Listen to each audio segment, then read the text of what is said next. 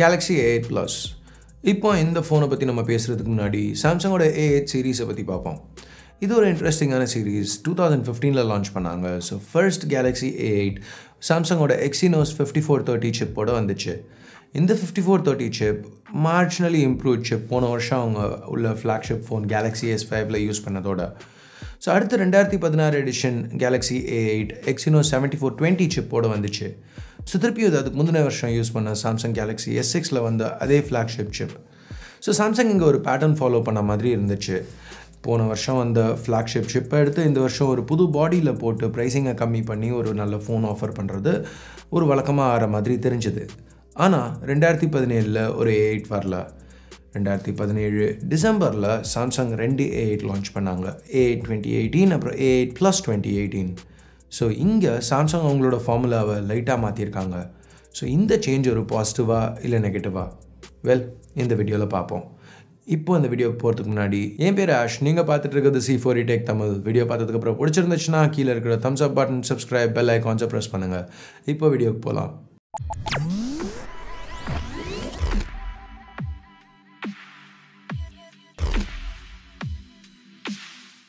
So முதல்ல நான் பேசின அந்த சேஞ்சை பற்றி பார்ப்போம்.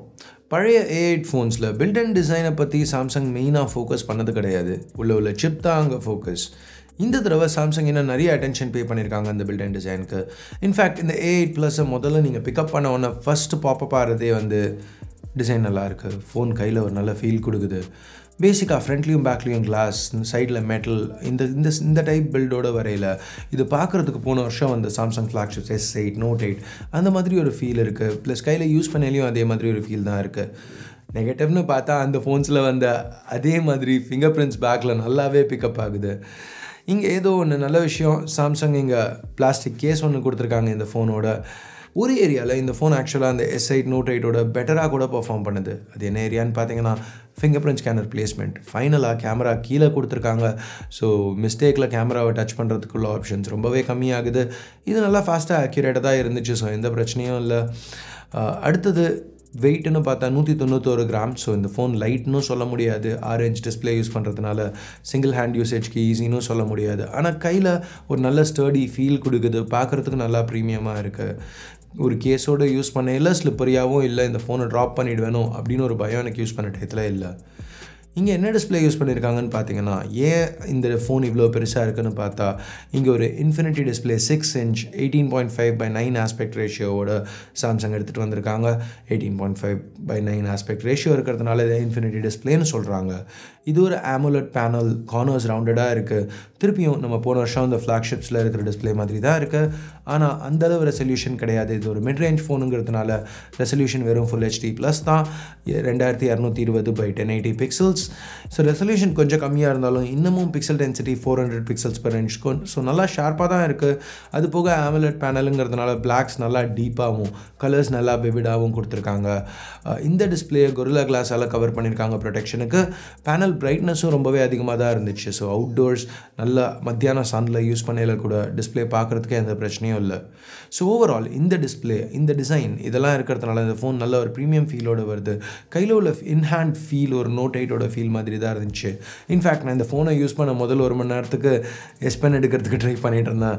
ஒரு தடவையும் ஃபோனை அன்லாக் பண்ணல ஐரிஸ் ஸ்கேனர் பாப்பப் ஆகுமா அப்படிங்கிறதுக்கு ஒரு மில்லி செகண்ட் மைண்டில் ஒரு செகண்ட் ஐரிஸ் ஸ்கேனர், ஓ ஃபைன் A8 Plus யூஸ் பண்ணுறோம், Note 8 இல்லை அப்படின்னு ஒரு செல்ஃப் கரெக்ஷன்.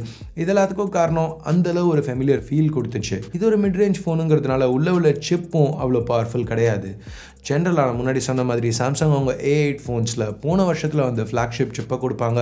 பட் இந்த தடவை பில்ட்-இன் டிசைனில் இவ்வளோ ஃபோக்கஸ் பண்ணதுனால எங்கேயாவது அந்த ஓவரால் காஸ்ட் ஆஃப் த ஃபோனை கம்மி பண்ணணும் அப்படிங்கிறதுக்காக ஒரு சின்ன நெகட்டிவ். சிப் அவ்வளோ பவர்ஃபுல்லான சிப் கிடையாது.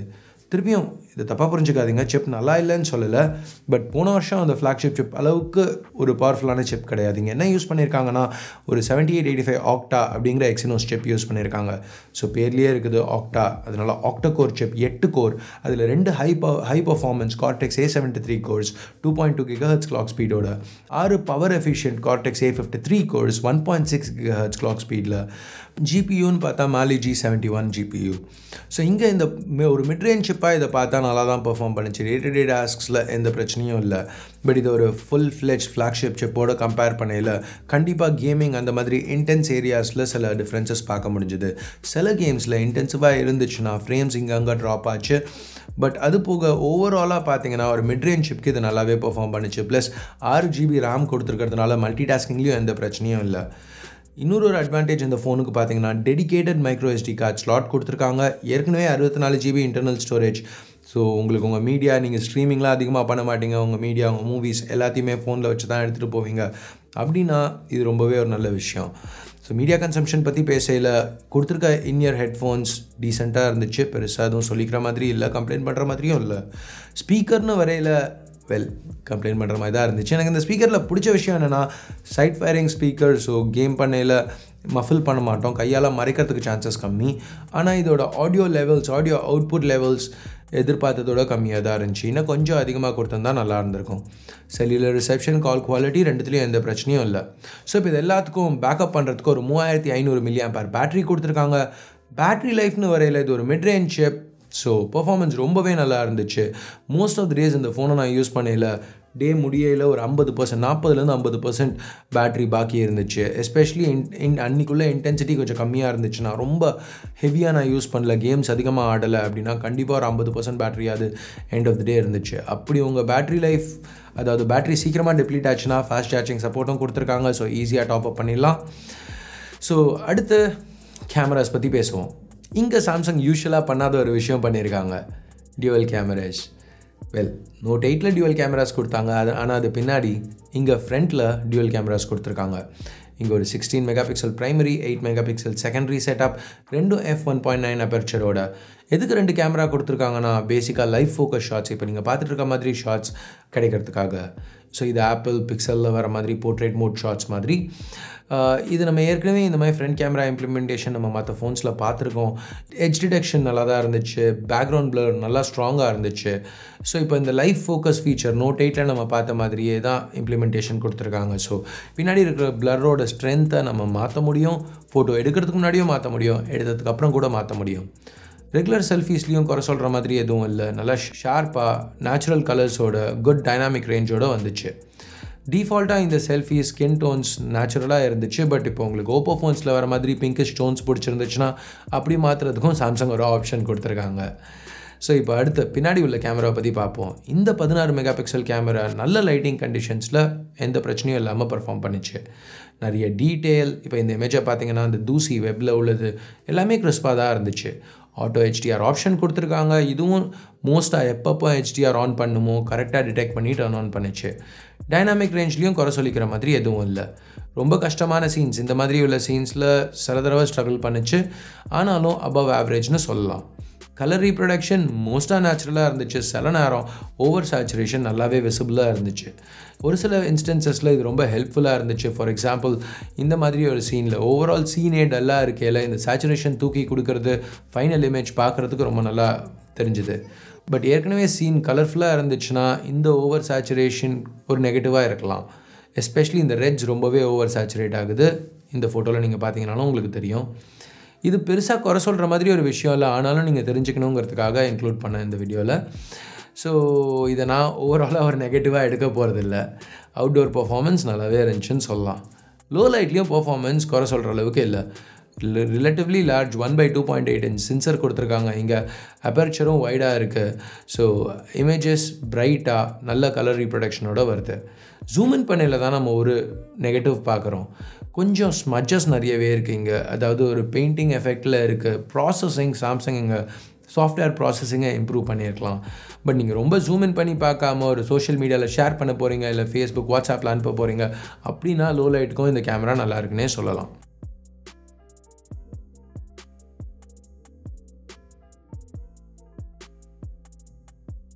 இந்த கேமராவோட மெயின் நெகட்டிவ்னு பார்த்தா வீடியோ ரெக்கார்டிங். இங்கே 4K வீடியோ கிடையாது.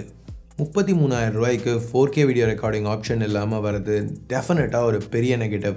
சாம்சங் இங்கே கண்டிப்பாக 4K ரெக்கார்ட் பண்ணுற மாதிரி ஒரு சிப் தான் கொடுத்துருக்கணும். அவங்க பண்ணாதது ஒரு பெரிய தப்புன்னே சொல்லலாம். அது மட்டும் இல்லாமல் 1080p 30 fps ஷூட் பண்ணுற வீடியோஸ் கூட ரொம்ப நல்லா எதுவும் இல்லை. ஏன்னா இங்கே ஃபோக்கஸ் ஹண்டிங் இஷ்யூஸ் இருக்குது. ஸோ ஃபோக்கஸ் ஆன் ஆகுனா இன் அண்ட் அவுட்டாக போயிட்டு இருக்கிறதுனால ஃபுட்டேஜ் நீங்கள் ஒரே ஒரு இடத்துல கேமரா வச்சு ஒரே ஒரு ஆளை ஷூட் பண்ணாமல் கொஞ்சம் மூவ் பண்ணி ஷூட் பண்ணிங்கன்னா கூட உங்களுக்கு இது ரொம்பவே நோட்டிசபிளாக இருக்கும். ஃபுட்டேஜ் குவாலிட்டியும் எதுவும் பெருசாக சொல்லிக்கிற அளவுக்கு இல்லை. Sharpness okay, colours natural, dynamic range ரொம்ப கம்மியாக தான் இருக்குங்க. OIS சப்போர்ட் இல்லாததுனால ஃபுட்டேஜ் ஓரளவுக்கு ஷேக்கியாக இருந்திருக்கணும். ஆனால் அதுக்கு பதில் EIS சப்போர்ட் கொடுத்துருக்கிறதுனால கொஞ்சம் க்ராப்பின் பண்ணி ஸ்டேபிளாக தான் இருக்குது. வீடியோஸில் அதுதான் ஒரே பாசிட்டிவ்னு கூட சொல்லலாம். ஸோ வேறு என்ன, சாம்சங் அவங்களோட own version of face unlock கொடுத்துருக்காங்க. உங்களுக்கு ஒரு ஃபேஸ் அன்லாக் டெஸ்ட் பார்க்கணுன்னு நினச்சிங்கன்னா கீழே உள்ள காமெண்ட் செக்ஷனில் சொல்லுங்கள். உங்களுக்கு வேணும்னா OnePlus 5T இல்லைனா iPhone 10, View 10 இந்த மாதிரி ஃபோன்ஸோட கம்பேர் பண்ணலாம். ஃபோன் அன்லாக் பண்ணுறது போக ஃபேஸ் அன்லாக் யூஸ் பண்ணி வெப்சைட்ஸ்குள்ளே கூட லாகின் பண்ண விடுறாங்க சாம்சங் பாஸ் யூஸ் பண்ணி. ஸோ நீங்கள் last pass password manager use பண்ணிட்டு இருந்தீங்கன்னா உங்களுக்கு அந்த மாதிரி தான் இதுவும் ஒரு சாம்சங்கோட இம்ப்ளிமெண்டேஷன். ஃபேஸ் ரெக்கக்னிஷன் அப்புறம் ஃபிங்கர் பிரிண்ட்ஸ் ரெண்டுத்துக்குமே இதில் சப்போர்ட் இருக்குது. திருப்பியும் அந்த ஃபிங்கர் பிரிண்ட் சென்சர் இந்த தடவை ஓரளவுக்கு ஒழுங்காக சாம்சங் ஒரு பொசிஷன் கொடுத்துருக்கிறதுனால நான் நிறையவே யூஸ் பண்ணேன். அதில் சில இன்பில்ட் ஜெஸ்டர்ஸ் கூட வருது. ஜெஸ்டர்ஸ் யூஸ் பண்ணி சாம்சங் பேயை பிரிங்கப் பண்ணலாம். சாம்சங் பே பாசிபிளாக சாம்சங்கோட லேட்டஸ்ட் ஃபீச்சர்ஸில் எனக்கு ரொம்பவே பிடிச்சது. இந்த ஃபோனில் IP68 ரேட்டிங் இருக்குது. ஸோ அது ஒரு ஹியூஜ் அட்வான்டேஜ். அது போக சாம்சங் பே தான் ஒரு மெயின் அட்வான்டேஜ், மற்ற ஃபோன்ஸில் இல்லாதது சாம்சங் ஆஃபர் பண்ணுறது. ஸோ சாம்சங் பேயை வச்சு நீங்கள் எந்த ஸ்டோரில் கிரெடிட் கார்டு இல்லை டெபிட் கார்டு அக்செப்ட் பண்ணுறாங்களோ அங்கே ஃபோனை வச்சே நீங்கள் பேமெண்ட்ஸ் பண்ணலாம். ஸோ உங்கள் கார்டோ ஒரு வாலெட்டோ நீங்கள் எடுத்துகிட்டு போக தேவையில்லை. ஸோ மொத்தத்தில் இந்த ஃபோனை யூஸ் பண்ணிட்டு வெளில எங்கே போனாலும் வாலெட்டை கூட எடுத்துகிட்டு போகாமல் டேரெக்டாக அதை யூஸ் பண்ணி பே பண்ணுறதுங்கிறது ஒரு எனக்கு ரொம்ப பிடிச்சிருந்த விஷயம். நீங்கள் என்ன நினைக்கிறீங்க? சாம்சங் பே ஆப்ஷன் உங்களுக்கு இருந்துச்சுன்னா நீங்கள் யூஸ் பண்ணுவீங்களா? உங்கள் கருத்துக்களை கீழே இருக்கிற கமெண்ட் செக்ஷனில் சொல்லுங்கள். ஸோ சாம்சங் பே மட்டும் இல்லாமல் வேறு சில நிறைய ஃபீச்சர்ஸ் சாம்சங் இன்க்ளூட் பண்ணியிருக்காங்க. For example secure folder, games mode, one handed mode, அதுக்கப்புறம் dual messenger. So dual messenger parallel ஸ்பேஸ்க்கு ரொம்ப சிமிலரான feature. For example 2 instances of WhatsApp இல்லை ஸ்கைப் இல்லை மற்ற மெசஞ்சர்ஸ் இது எல்லாத்தையுமே ஒரே நேரத்தில் யூஸ் பண்ணலாம். ஸோ சாம்சங் இங்கே அவங்க யூசர் இன்டர்ஃபேஸில் நிறையவே பாலிஷ், அட்டென்ஷன் டு டீட்டெயில் கொடுத்துருக்காங்க. முன்னாடி இருந்த ரொம்ப ஒரு ஸ்லோவாக நிறைய ஃபீச்சர்ஸோடு இருந்த ஒரு யூசர் இன்டர்ஃபேஸ்லேருந்து ரீசெண்ட் டைம்ஸில் ரொம்ப ஒரு அளவுக்கு பாலிஷ்டாக எடுத்துகிட்டு வந்திருக்காங்க. ஸோ அது ஒரு மேஜர் அட்வான்டேஜ். எஸ், இப்போவும் நிறைய ஃபீச்சர்ஸ் இருக்குது, ஆனால் ஃபோனை அது ஸ்லோ டவுன் பண்ணுறதில்ல. ப்ளஸ் A8+ல் இங்கே சாம்சங் எல்லா பேசிக் சென்சர்ஸும் கொடுத்துருக்காங்க, ஜைரோஸ்கோப் உட்பட.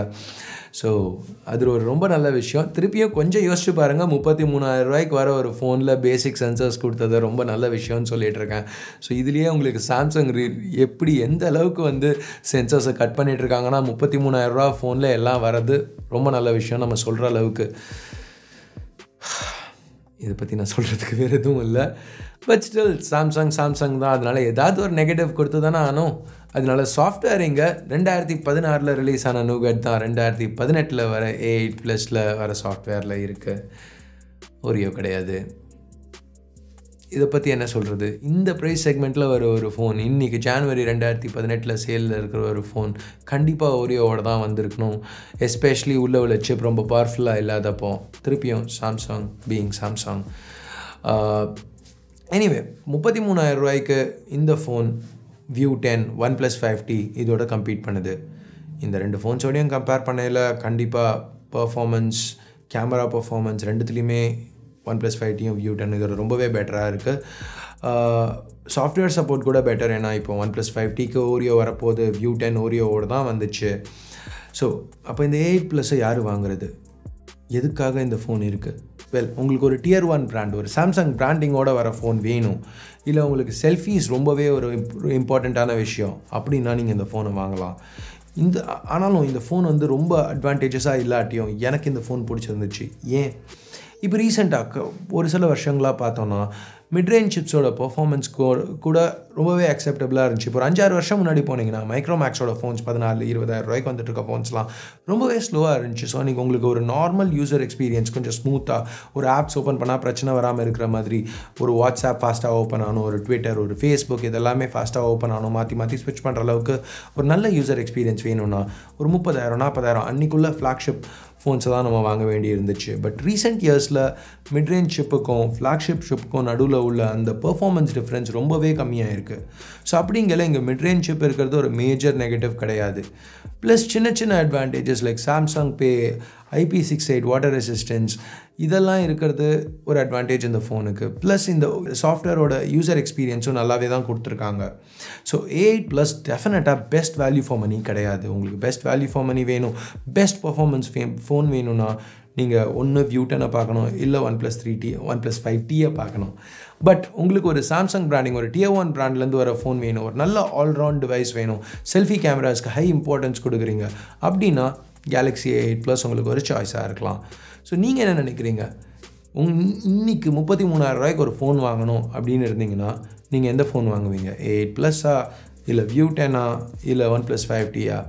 உங்கள் கருத்து என்னங்கிறத கீழே இருக்கிற கமெண்ட் செக்ஷனில் சொல்லுங்கள். இல்லை உங்களுக்கு நாங்கள் இந்த ஃபோன்ஸை டைரெக்டாக கம்பேர் பண்ணணும்னு நினச்சிங்கன்னா எந்த 2 ஃபோன்ஸை கம்பேர் பண்ணலாம் அப்படிங்கிறத திருப்பியும் கமெண்ட்ஸில் சொல்லுங்கள். நிறைய பேர் எதை கேட்குறீங்களோ அதை நாங்கள் பண்ண ட்ரை பண்ணுறோம். ஸோ அவ்வளோதான் இந்த வீடியோக்கு. இந்த வீடியோ பிடிக்கலனா என்ன பண்ணணும்னு உங்களுக்கு தெரியும். பிடிச்சிருந்துச்சுன்னா இந்த வீடியோக்கு ஒரு தம்ஸ் அப் கொடுங்க, இதை ஷேர் பண்ணுங்கள் உங்கள் ஃப்ரெண்ட்ஸ் ஃபேமிலி மெம்பர்ஸோட. இது வரைக்கும் நீங்கள் C4A Tech தமிழுக்கு சப்ஸ்கிரைப் பண்ணலனா கீழே இருக்கிற சப்ஸ்கிரைப் பட்டனை ப்ரெஸ் பண்ணுங்கள். ஏற்கனவே சப்ஸ்கிரைப் பண்ணியிருந்தீங்கன்னா அது பக்கத்தில் ஒரு பெல் ஐக்கான் இருக்கும், அதையும் ப்ரெஸ் பண்ணுங்கள். அப்போ தான் நாங்கள் போடுறோம் ஒரு வீடியோஸ்க்கும் ஃபர்ஸ்ட்டாக உங்களுக்கு அப்டேட்ஸ் வரும். அது போக சப்ஸ்கிரைபர்ஸ் எல்லாருக்குமே ஒரு கிவ்அவே இப்போ ரன் பண்ணிகிட்டு இருக்கோம். அந்த வீடியோவை நீங்கள் இன்னும் பார்க்கலனா செக் பண்ணி பாருங்கள். ஸோ அவ்வளோதான் இந்த வீடியோக்கு. அடுத்த வீடியோவில் உங்களை திருப்பி சந்திக்கிற வரைக்கும் என் பேர் ஆஷ், நீங்கள் பார்த்துட்டு இருக்கிறது C4A Tech Tamil. Have a nice day. Bye.